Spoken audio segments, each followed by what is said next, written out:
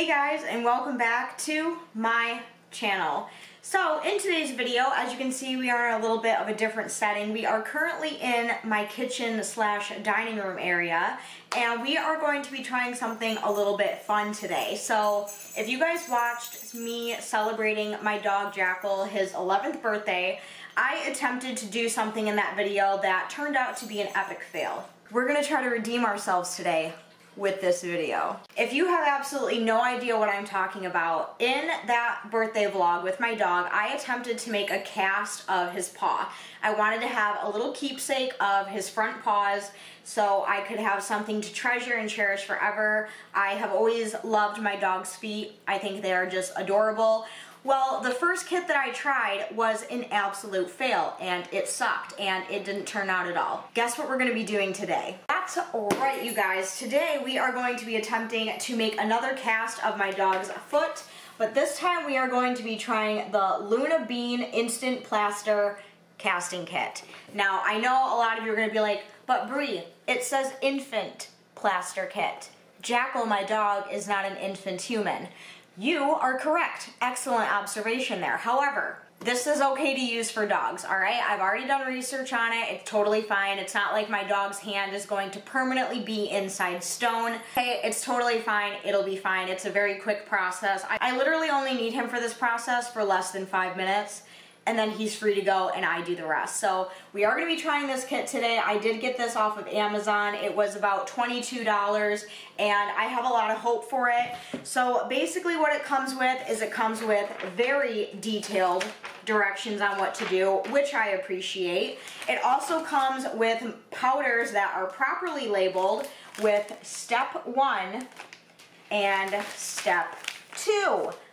Like, bless, because the last casting kit that I tried, they completely mislabeled the powders and I was using the wrong ones and it was just a whole ass disaster. And it also comes with this little kit right here. So inside you get a mixing spoon so you don't have to use one of your own spoons. It comes with a paintbrush, which we'll talk about in a second. It comes with one of these things. I call them tongue depressors, you know, when you go to the doctor and they're like, you know that. I had some cake with some green frosting, that's why my tongue is green. It comes with some sandpaper, a little thing of sandpaper right here. It comes with a safety pin, I don't know what that is for yet. And it also comes with this wooden dowel looking thing. But that's not all, you guys. It also comes with the finishing paint. They have many different paints that you can choose from Luna Bean. You can get silver, gold, shiny, or matte. I decided to go with the matte paint, so we have some of that. And it even comes with its very own Tupperware, so you don't have to use one of your own bowls. So as you can see, $22 for all of this to have a cute little keepsake of my dog's foot. Winning already. So that is what we are going to be attempting today. Hopefully, fingers crossed, we do this right. Hopefully, fingers crossed, I can read directions. That would be chef's kiss. So if you guys want to follow along and you want to see me make a cast of my dog's 2 front paws, then let's go ahead and get started. So obviously, like I said, it does come with its very own Tupperware. They said you can use the Tupperware if you're going to be doing a foot, but because I'm going to be doing a dog foot, like a dog paw, I am going to be using just an empty solo cup. That way I can get his paw in there and I don't have to worry about it touching the bottom or anything. So I am going to be using a solo cup. And it also says that if you are going to be doing a hand mold, to use a cup rather than the Tupperware. The Tupperware is more suited for like baby feet. Okay, so let's read, shall we? It says, step number 1, making the mold. It says use 1 bag per casting. So as you can see, we have 2 bags right here and we're only going to be using 1 of them per foot. We are just gonna try the 1 foot right now, and if it goes well, I will try the 2nd foot. But measure out exactly 2 cups of water and pour into the molding container, aka my cup. Step number 1, we're going to take 2 cups of water. I'm just gonna do like warm, maybe a little warmer than warm water, 2 cups in this cup. Let's go. Okay, so I don't know if you guys can see that, but 2 cups literally filled up this solo cup almost perfectly. So, okay, what's next? Empty 1 bag of molding powder into the water. Mix slowly at first until most of the powder is mixed in, and then mix quickly and thoroughly. Scrape the bottom and the sides of the container frequently. The material will usually remain a little lumpy. So we are going to take step number 1 and we're going to pour it into this water. It's very, very full. I'm a little scared about this part. I'm kind of scared. Fuck. I'm nervous. I'm too nervous. I'm too nervous. Abandon ship. Okay, we're doing the Tupperware.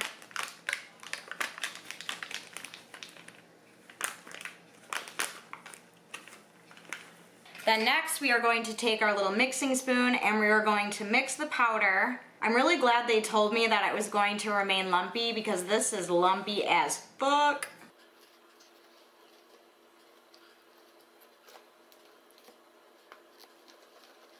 And then it says about 2 to 3 minutes of mixing, the material will lose some of its color, and that's when you know it is time to insert your baby or dog's hand, paw. Okay, now we're going to take my dog. Oh no! I waited too long to put his foot in, it's already set. Ah! Let's try this again. Okay, this time we're going to use a much bigger cup. We are not going to wait as long.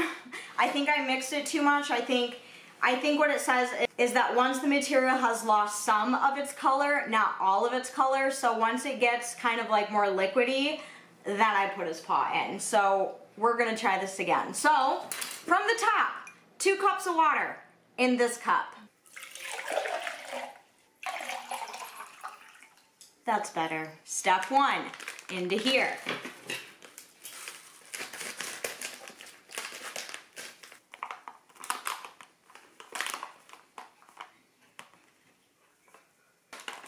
Wow, this is messy. Okay, we're just gonna mix, mix, mix, mix, mix, mix, mix, mix.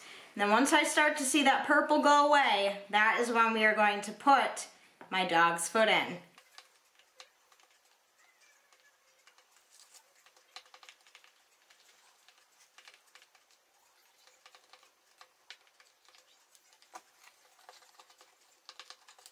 All right, here we go.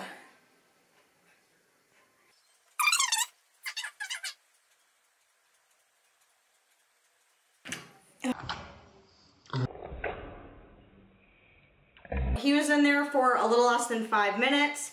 Everything is rinsing off just fine. It just rinses off with water. He was a very good boy. He sat here the whole 5 minutes. I think, you guys, we might actually have a successful time with this one. Good boy. That's a good boy. Yeah, you get a treat. There you go. Well, here's another one. Good boy. Here is what it looks like. I think we got it deep enough in there. And now it is time for step numero dos. Pouring the casting stone. Use 1 bag per casting. First, drain any excess water from the mold. I did that. Then add a ½ cup of cold, distilled, or softened water to a disposable or glass mixing bowl. All right, so I need a bowl. If any of you are wondering if I'm having fun doing this, the answer to your question is no. This is actually incredibly stressful. Like, I feel like I don't have all of the proper, like, utensils to use in the kitchen. It is very, very messy. I'm stressing. ½ cup right here into the bowl. Then pour the remainder of the bag of casting stone into the bowl. Okay. Take step number 2, which is the casting stone. I'm gonna cut this open, and I'm going to set aside 1 teaspoon, like it says, for repairs. I'm gonna pour the rest of the casting stone into the water, and then mix until it begins to thicken slightly, 3 to 4 minutes. Once blended, begin to pour immediately. You will have around 5 to 6 minutes of liquid state left to get the stone poured. Does that look appetizing or what? But do you guys see like how messy this is? It's like it's all over my floor. It's just, this is not a good time. If this doesn't work, I'm just gonna give up and not ever do this again. So now we are going to very carefully pour the stone.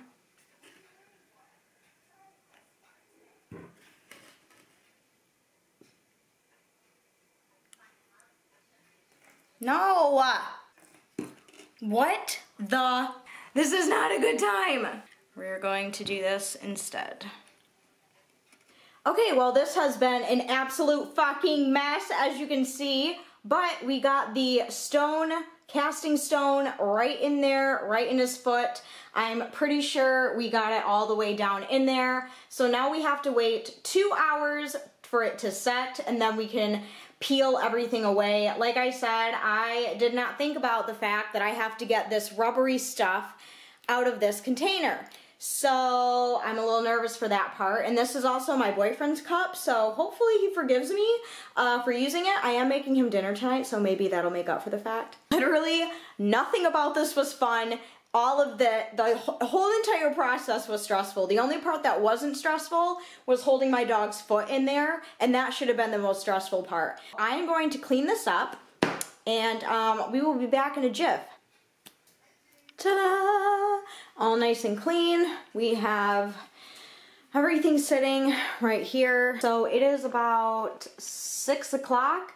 So once that 6 is on the 8, we will come in and check on this. Hopefully it is ready by then. Unfortunately, I could not do both feet because I messed up the first time and I don't have any more molding powder. Allow your statue to harden inside the mold for 1 to 2 hours, but best not to leave it in for more than 4 hours. And then step 3, the final step, is finishing the statue, so getting it out of the mold and all that stuff. I hope I added enough in there. Hopefully it is all inside the little toes and whatnot.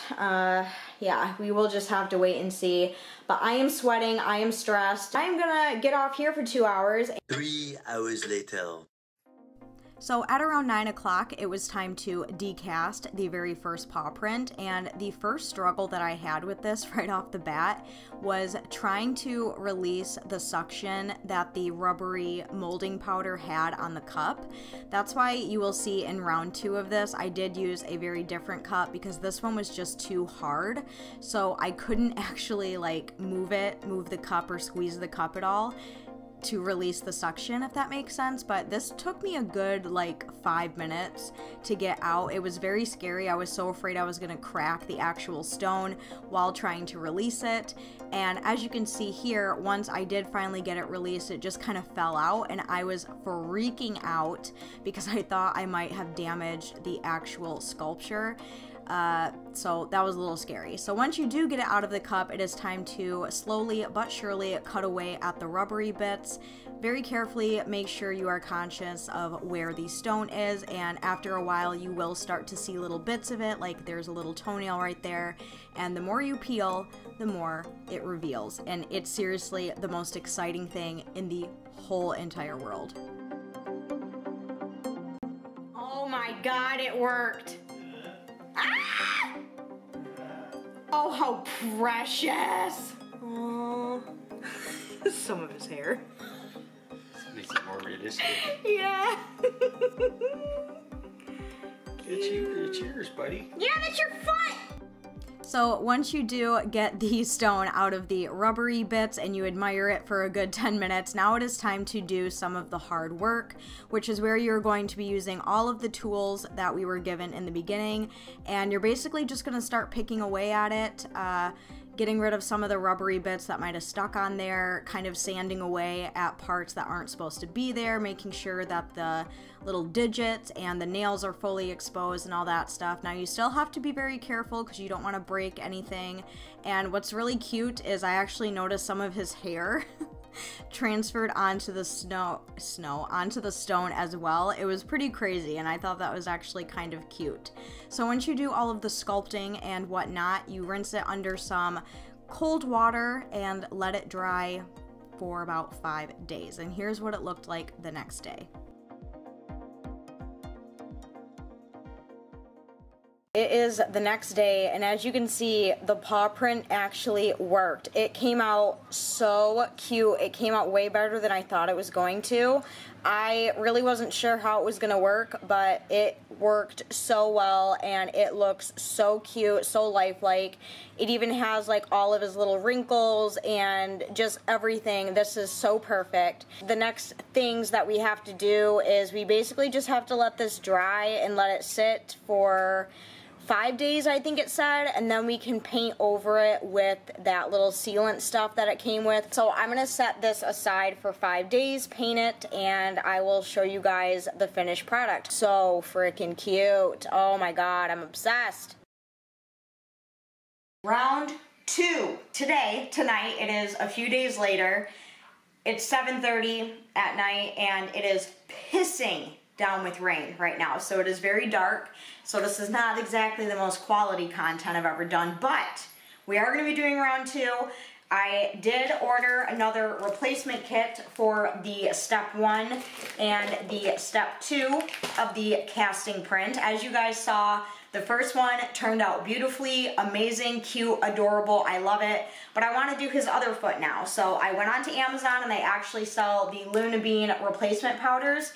So that's what we're gonna be doing today. I have everything out. I'm much more prepared this time. First things first, we have a plastic cup that is very large, so that way we can break the mold out a lot easier.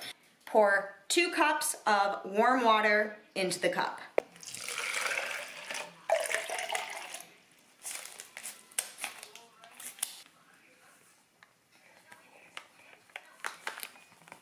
Slowly mix.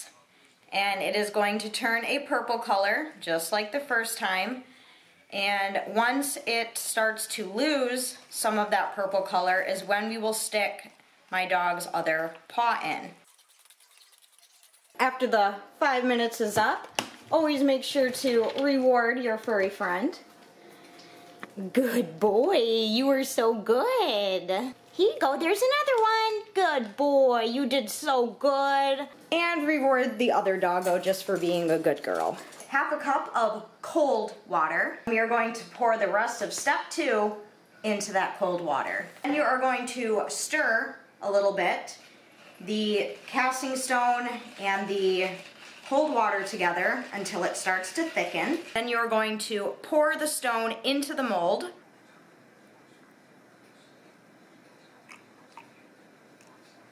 Okay, and once you do that, it should look like that, and you're going to let it sit there and harden for about 1 to 2 hours, even though the first time I did this, it was about 3 hours before it was ready. So we are going to come back in 3 hours and reveal the second little paw. Oh my god, I'm so excited! 3 hours later.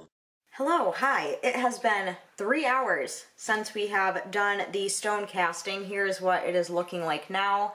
It is pretty much set and ready to go. It's been exactly 3 hours.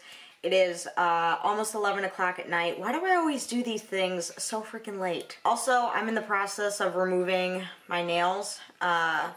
It's just, they've been on for over a week now. It's time to decast this other paw. Basically, you wanna, oh, okay. I hope I didn't just break it. Okay, that was a lot easier this time around. So here is the rubbery bit, and basically you just want to kind of peel it off. I'm going to use just a butter knife to kind of start cutting this. Oh, so satisfying.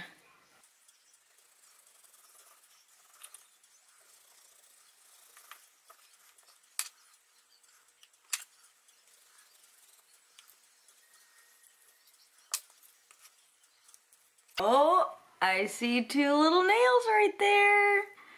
Oh my gosh.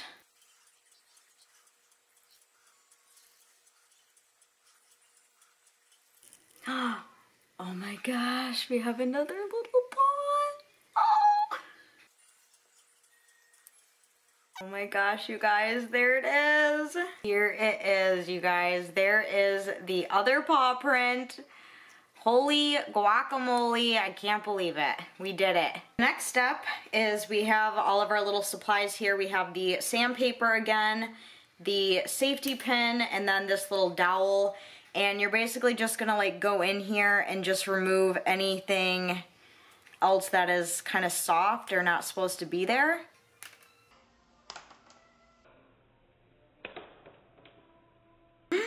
No!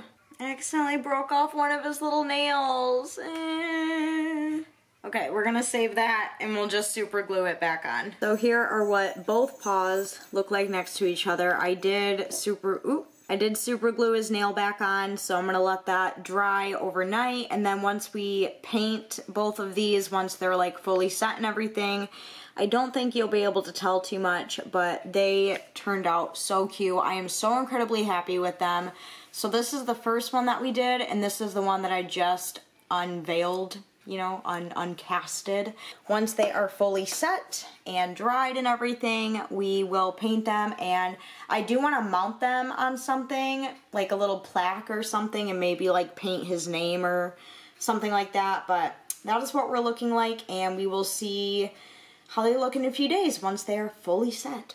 So now that everything has fully dried and fully set, it is time to paint. So as I told you guys in the beginning, I did go with the matte paint, and I'm gonna be using that with the little paintbrush that it came with. I don't honestly know what this part is for or why you need to do this. It was very fun to do. I just went over the entire paw cast, both of them, with about 2 coats of the paint, and they did dry fairly quickly, and I noticed that once they did dry, they almost looked a little bit shiny, and they almost feel more lightweight now that they're fully dry. It's very interesting. I don't really know how to describe it.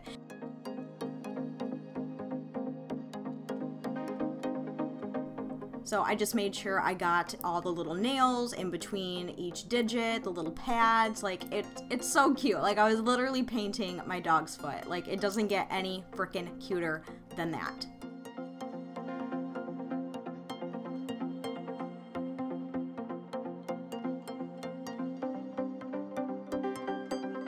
So after you successfully paint both paws, front, back, side to side, in between each little crevice, and you let that dry for a few days, here is what they looked like all finished up. Now I don't know if you can see on camera, but they do look a little bit shiny, but honestly, they turned out so cute. Are they absolutely perfect? No. Like, I don't think I could ever get them perfect, but I know what they are, I know whose paws these are, and my heart is just so happy with this. I love how it turned out. You guys will have to let me know down below what you thought of this. Do you like it? Would you do this for your pet? Make sure you go down and give this video a thumbs up if you enjoyed. Make sure you subscribe if you are new to my channel. But other than that, I will see you all very soon in my next video. Bye guys!